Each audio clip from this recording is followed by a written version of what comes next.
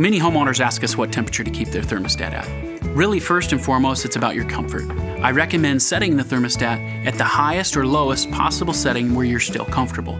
The important thing to take in consideration when setting your thermostat is every degree lower or higher saves you about 10% on your energy bills, depending on whether it's heating or cooling season. So my recommendation, 75 to 80 degrees in the summertime is probably the average that homeowners do. I like my home at 69 degrees. I like it a little colder.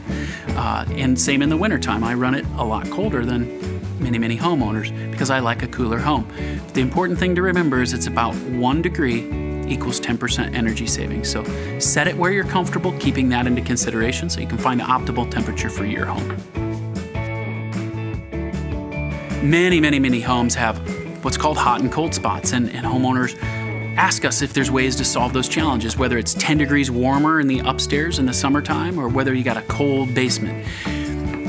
The way a system is designed is each room, based upon the number of windows it has and how big the room is supposed to get a certain amount of heat or cooling. And then how we get that there is determined by the size of the ductwork that goes to it.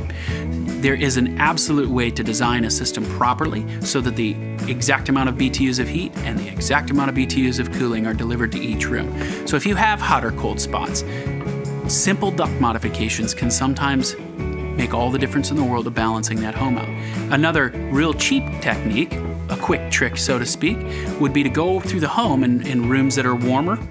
Let's say in the wintertime, you've got a room that's warmer, dampering those registers down just a little bit and making sure that your registers are open in the cooler rooms, and it's called balancing the home, so walking through the home. The thing to take into consideration when doing so, if you start closing off too many registers, you're actually cutting down on the CFM of the system and it's not able to breathe properly, so you can actually create a scenario where the system starts to malfunction, it loses its efficiency, and it actually breaks down. So there's a lot of techniques for balancing a home. Starting out with a good duct system and making sure the proper amount of air is delivered to each room is the best way to go.